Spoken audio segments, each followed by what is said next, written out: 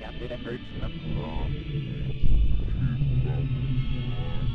following podcast was produced in-house for KQEK.com.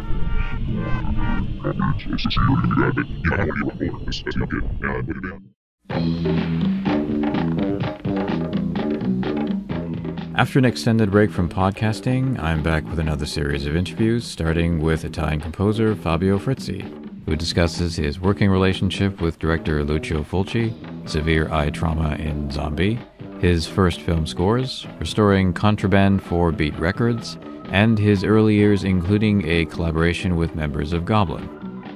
Edited extracts of this interview, originally conducted in October of 2014, originally appeared in Rue Morgue magazine. What follows is the complete discussion in which Fabio Frizzi discusses Frizzi to Fulci, the second year the composer mounted his tribute concert, this time at London's famous Barbican. There are rumors Frizzi may be coming to North America this fall, and maybe Toronto. So why not listen to some details of a concert you may hear live with your very own ears? In Halloween of 2013, it marked the first time that you performed in London. And first I wanted to know if there was something special about the experience which convinced you to return to London again in 2014. Let's say that it was really an exciting experience. It was the first time we went abroad, with Frizzi to Fulci. This was, as you know, a project that I had in my mind since 7-8 years. Obviously, when you sell almost 900 tickets, you know that you will find people over there usually. But you don't know who will you meet and the reactions and so. I can tell you that when I was on the stage at Union Chapel, I was at home for me. I was really so comfortable. So with my band, everybody of us was really in a great shape, and the reactions were fantastic. So I understood that maybe this was the best place where to begin something new, something important. And when after some months I knew that Barbican Theatre was interested in producing a new show for 2014, you can understand I was so happy to say yes. Had you anticipated that there would, in fact, be 900 tickets that would have been sold last year, or was it a pleasant surprise? No, last year we tried just on my name. You know that we had two basic partners in London. Heichman, from That Waltzer recording, Spencer Heichman, and Painted Black. So we started the project and we put the tickets on sale. And I can tell you that when they told me, Fabio, they are finished, I was really, really surprised because, it was the first time in London. So I knew that we have so many friends over there, people who knew very well my story, who like my music, were in a kind of a relationship with me, and I felt there really personally. But, 900 person that buy a ticket for seeing you, it's not an everyday story, I think you're right in describing it as a relationship because, if you love an artist and if you love the artist's music, you do develop a relationship with it. And I think when there's a rare opportunity to hear that music in person, it's really special. And I guess I'm not surprised that it sold out so fast. Yeah, I know. I think that also internet gives an help in these directions. You don't speak every day with everybody loves you in the world, but in a way, I'm sure that also this kind of writing, of posting, and so people can get to know you better than we can think. Many persons I met in the after party in London spoke to me in the way I suppose they could speak. Like friends, like people who knew my story, but also knew a little my person. And this is really extraordinary. It's the net, it's something that can in a way can kill you, but can also make you live better, really better. Well, I wonder if you can describe some of the emotional high points that you experienced in performing your music live last year, especially since some of the music may not have been performed since the original scoring dates in the isolated environment of a recording studio.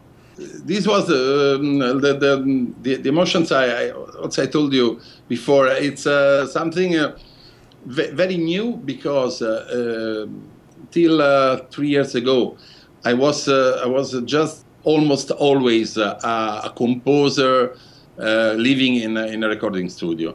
Then, yes, I conducted a symphonic orchestra. I made a lot of things. Every day I love to change my kind of working, because I think it can be boring doing always the same thing in your field. But so I wrote ballet, I wrote everything.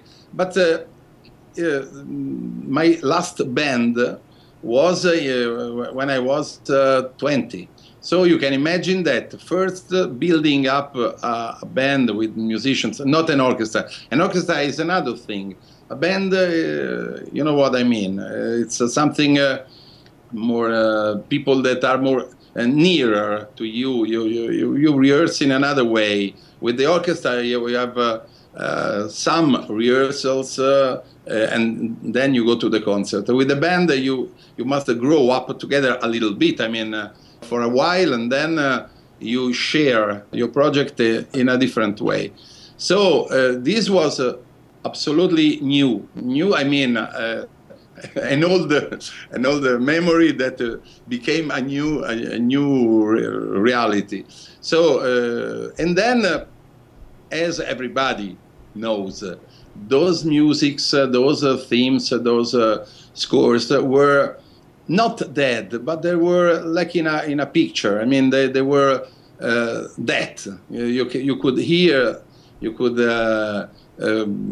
cut, you could hear people in the world who use it for singing on or rapping on. But that was. And the operation to make them live again, I mean, was really, really strange, and also to put my hands on a music that I wrote. The other, I can say, my half life, because I was almost 30. Now I am 63. So. And so it was really a very, very interesting work, very emotional work.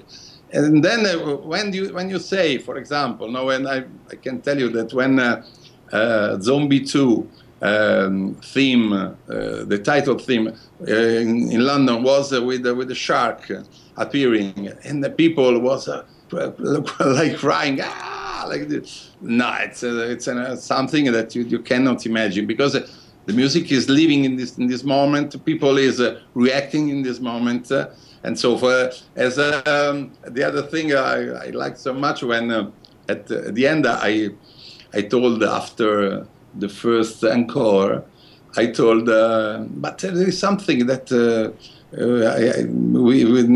it's still missing. And everybody, the beyond, because I had the idea to take the beyond as the last theme, and everybody was so happy that also the beyond was in the concert. I think part of the affection, I think part of the enjoyment that the fans undoubtedly had is that it's one thing to hear the music with the film, it's one thing to hear it separately on an album, but it's a completely different experience when you hear it. But at the same time, because it's coming directly from the composer, it's amazing to actually hear your favorite parts in a song or in a theme live. I mean, from a fan standpoint, it's a really exhilarating experience. Yes, maybe because you know that there is another work on the themes. I mean, you know that if the composer you love, the music you love, is just prepared to let you hear now. It's something that, like is supper is ready. I mean, no? It's something that it's done just for you, and this was the message I wanted to give, and also I will try to give this year again, because every time you have an audience, it's kind of something different, and also when you prepare your concert, you prepare yourself in a different way. And maybe the person who is there to listen to you can understand it and can appreciate it. For this year's concert, are there any changes in the repertoire, and also are there any changes in the band makeup as well? No, the band is, I think it's perfect. They are so excited to come back to London, you can imagine. We had a problem in the last concert a couple of weeks ago in Nettuno, near Roma. There was a Italian horror fest, and we performed the London concert, the last year concert. And I had a problem with a guitarist, electric guitarist, who was out of Italy, so he couldn't play, and I had to find another exceptional performer who was with us. But for London, the band is the same. The quartetto, the string quartet, would be always allowed a quartet who was with us last year. I am thinking maybe something new, but I'm writing these days the show.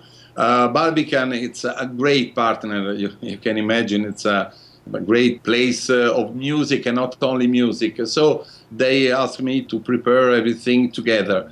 I can anticipate to you that there will be a tribute to the friendship that was born between me, Claudio Simonetti, Fabio Pignatelli, and Massimo Morante before the birth of Goblin.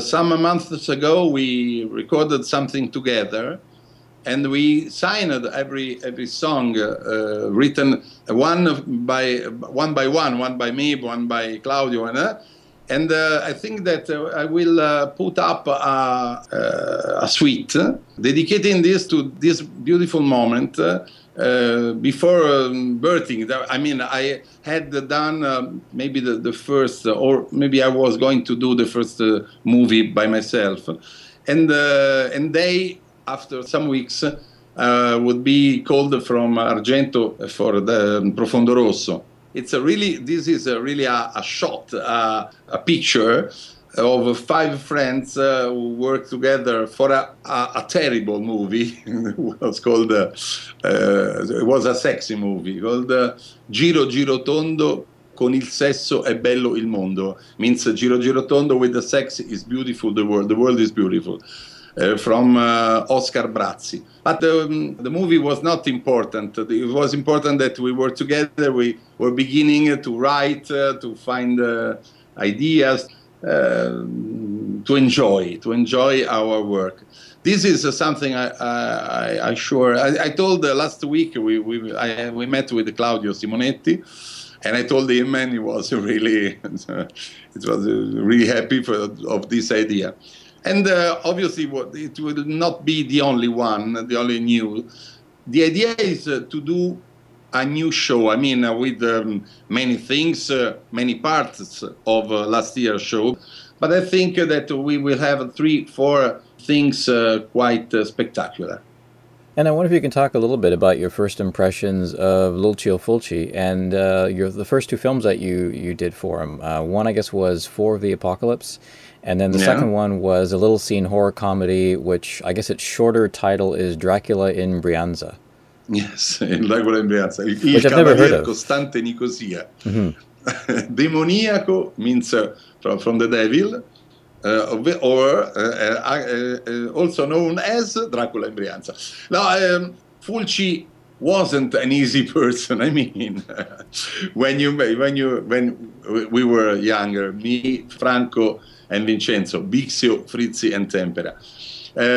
We were a trio just born, and we love to work together, and we had the opportunity to meet this director.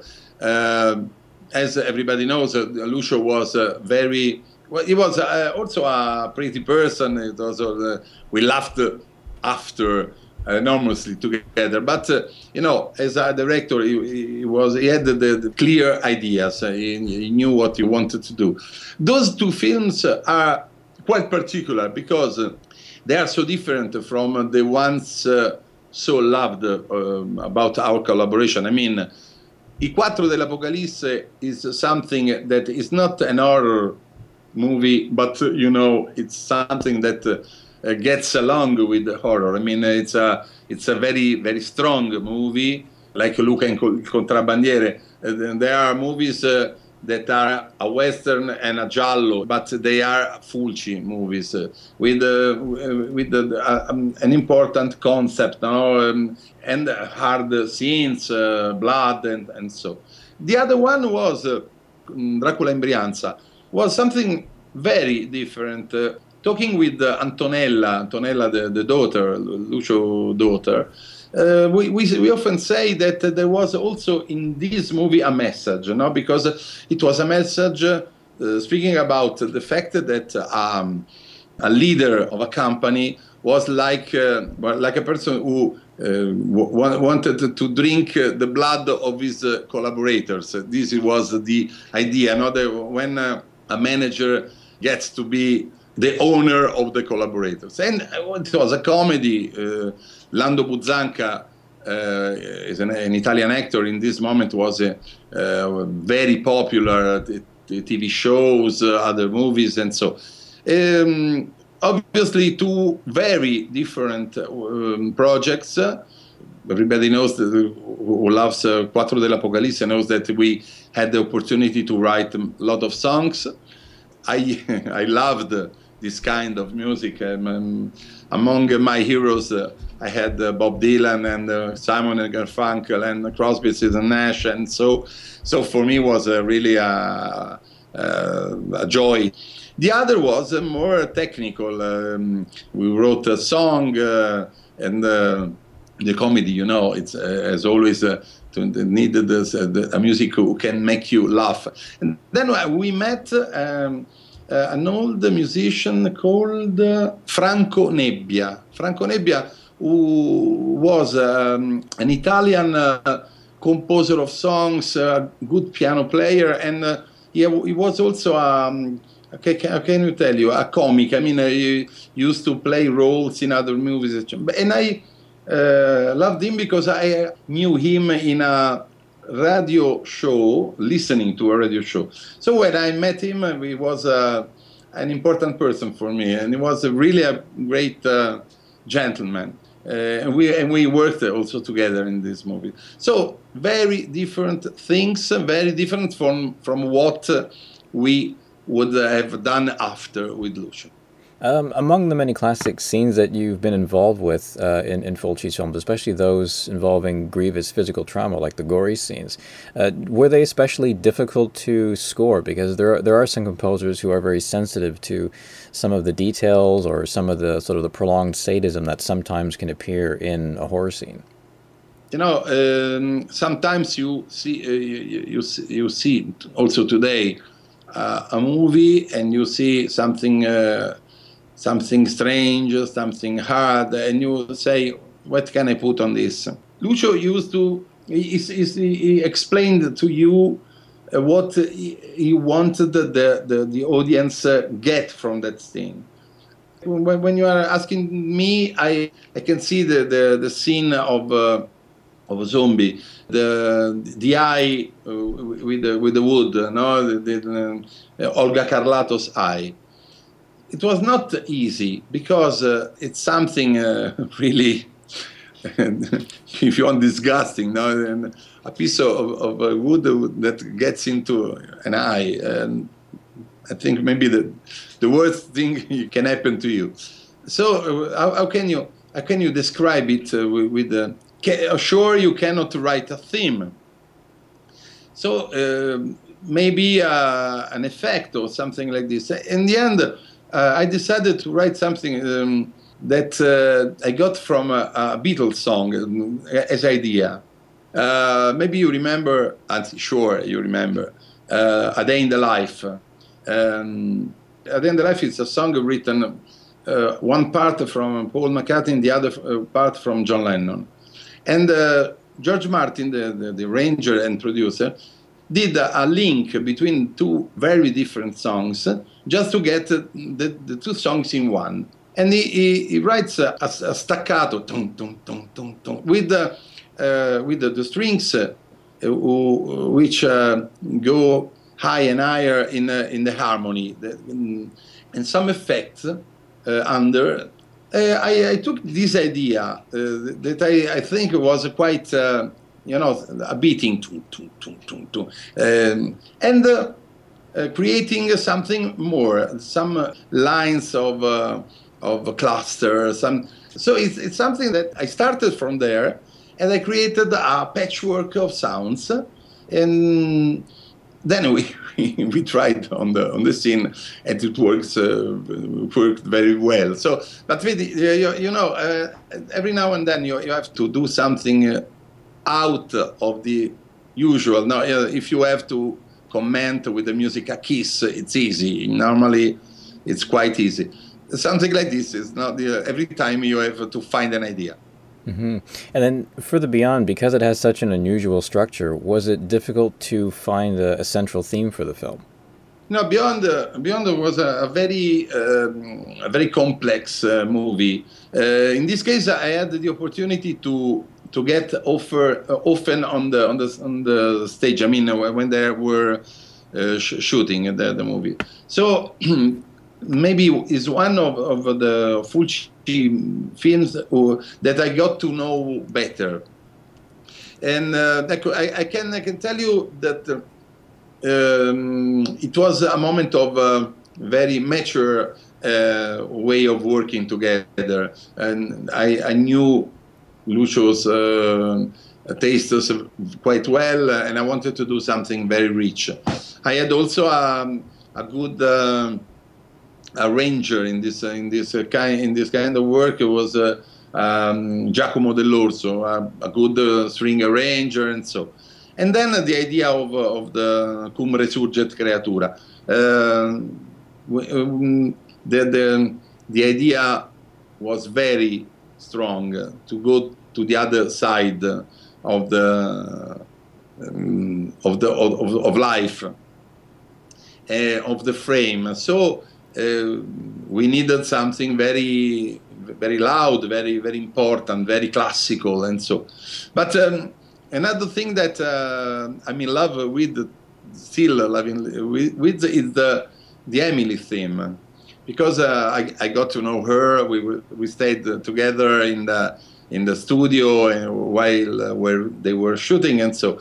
And Lucio told me, you see that piano? I would like an idea that comes from this. And I was there, and I sang a couple of notes from this old piano that was on the scene.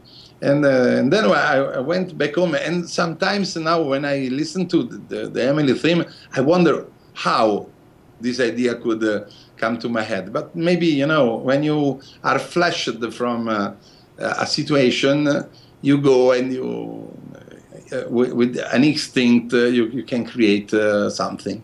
Were there any kinds of music, or any kind of specific types of music or instruments that Fulci did not like? Because I know that there are some directors who are very particular about certain sounds that they want to hear and ones that they definitely don't like. Lucio knew very well music. I mean, he had worked with also singer-songwriter in Italy. He had played, he told me, that he played some jazz with trumpets. And so I think that the thing that Lucio didn't want was to be, I don't know if I'm correct in English, the banality. I mean, something not, he wanted something, a research. I mean, something that not the first thing you find. He wanted working on. Then it was not so difficult about sound. So, You know, maybe I told you last year that there was just one time he didn't like a theme. It was the theme that I wrote for Paura nella città dei morti viventi. In this situation, he wanted for the main title, the beginning with the symmetry, and so he probably wanted something very, very hard, like now is. I mean, like he put after. But I had I had written a theme more romantic, because that was my idea.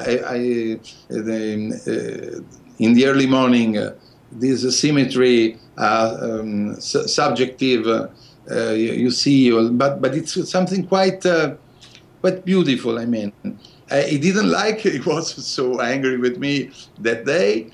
So, but I don't know why. Now I play it in my concert, and everyone likes. And maybe he would like to if had listen nowadays. But it was very instinctive. So if you could see that the music get together with his scene, it was okay. It was okay, no problem at all. The next question I wanted to ask is in regards to, of all the instruments that you've used, is there any particular one that you found to be the most versatile, especially in horror? Because, you've used strings, you've used synthesizers, and, if I recall, I think it was a couple of years ago, you were also in a documentary on the mellotron, which is one of the strangest, most fascinating instruments I've ever seen. Yeah, yeah. Now everything is birth for something. Mellotron.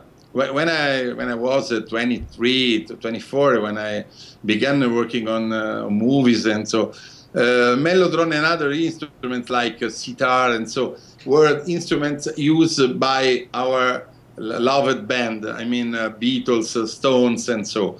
So when the first time I had to do that voices, the idea fall on mellotron, and now the great idea of mellotron was that you could use a real sound in recorded some way, and that you could play with a keyboard. And this was for us. You cannot imagine nowadays, because nowadays everything is quite easy. I mean, you have sounds incredible that you can play with the keyboards. In that moment, everything was very hard. So that thing was fascinating for us, to get this possibility. So, for example, in the tribute to Goblin and Me that I will do, there is a solo done with a flute in a song that I wrote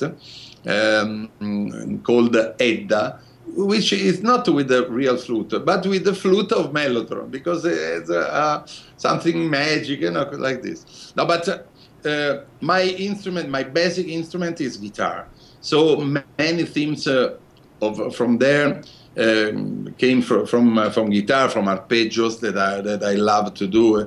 Second one was piano, as you can imagine. So, but there is one thing that I wanted to tell about this. Last week we were rehearsing with the Frizzi to Fulci band, and Federico, the drummer, the younger, came to me and told me, but you know that more and more I listen to your arrangement, and the bass line is always so interesting. And I told him, you know why? Because I was working with Fabio Pignatelli, and Fabio was my friend, and he was a great bass player. So we always were looking for an idea, a second bass, and something like this. So you see, instrument, yes, but also the person who played the instruments. And then I wonder if we can just briefly touch upon Zombie, just in terms of its main theme, because I know it's also very beloved by fans, and I guess it's a bit unconventional, perhaps, for today's audiences, where you might score a scene of horror using rock music or heavy synthesizers or orchestral, but the fact that the score does have moments where there's a dance beat, I find, is really unusual. And it also feels very tongue-in-cheek, because I imagine that Fulci had a good sense of humor, and he must have known that Zombie is quite an insane film. Yeah, absolutely, yes. Now, as I told you before, it's something like sometimes when you cook, when you do when you go in the kitchen and you work for your friends, to let them eat something tonight. And you go trying to put something together, maybe unconventional, no? Because and sometimes you can find a really interesting flavor, taste that you, for the first time, you get, no? And so you can say, this is my recipe, no? I think that there are moments also in film scoring or in film shooting that you link things and they get along together very well.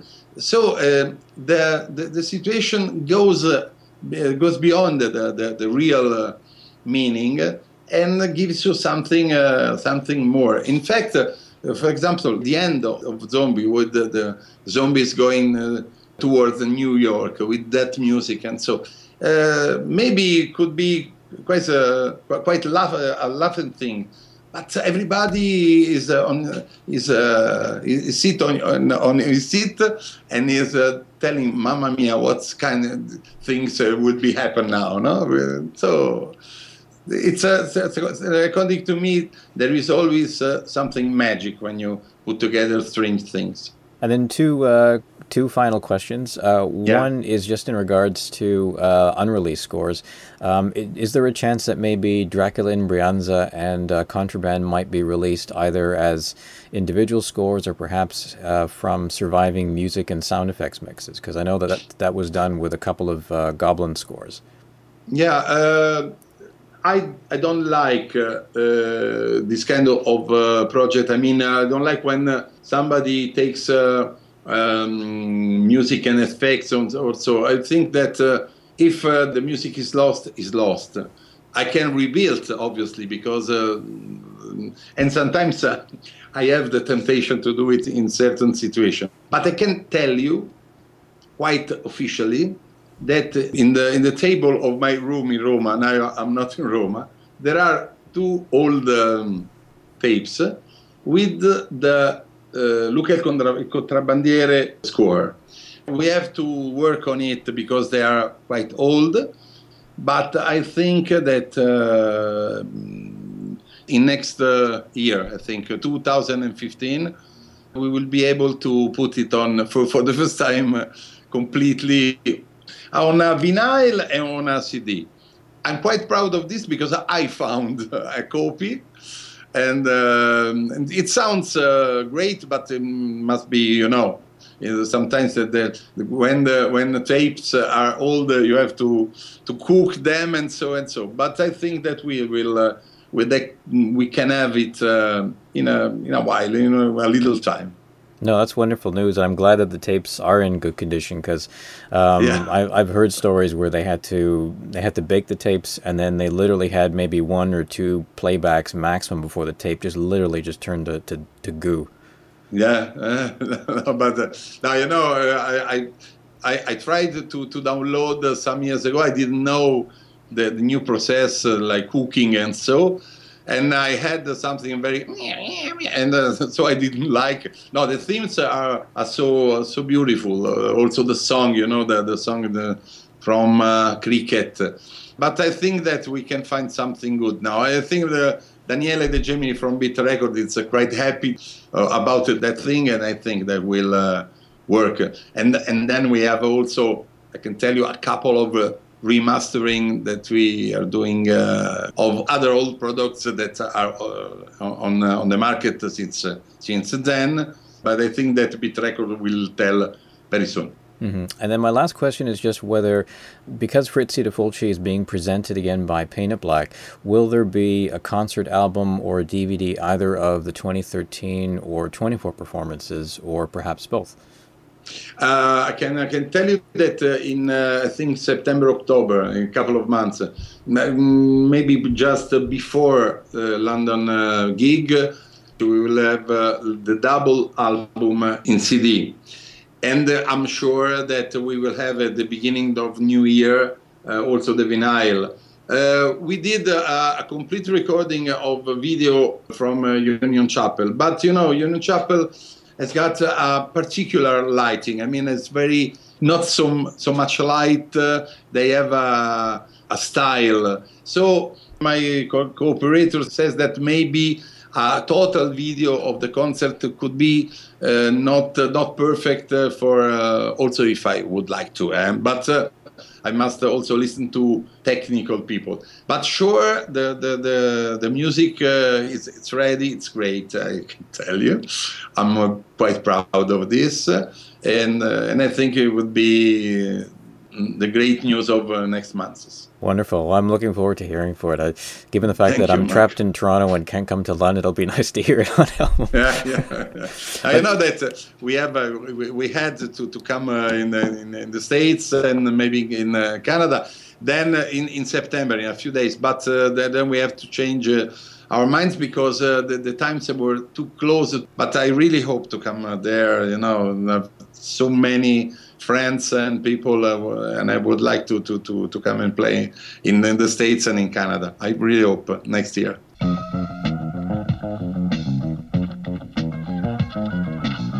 Special thanks to Fabio Frizzi for sharing his thoughts on his career, Stuart Kirkham at Fifth Avenue PR, and Rue Morgue's Aaron Von Lupton. Music from the first concert, Frizzi de Fulci, live at Union Chapel, and the premiere release of Contraband are available from Italy's Beat Record Company. Coming next, an interview with Terence P. Minogue, arranger, orchestrator, and composer of the cult film Roar, recently reviewed at KQEK.com during the film's theatrical run at Toronto's Royal Cinema. If you like this podcast, please visit KQEK.com's Facebook page and follow our Twitter feed at mondomark_KQEK. All podcasts are available via Libsyn, iTunes, and YouTube. The editorial skills responsible for this podcast are also available for hire. If you require audio editing, mixing, and cleaning up interview recordings prior to publication, please visit mondomark.com for more info and to hear demo reels. Until next time, this is Mark R. Hassan, editor of KQEK.com. This podcast is copyrighted 2015 by Mark R. Hassan.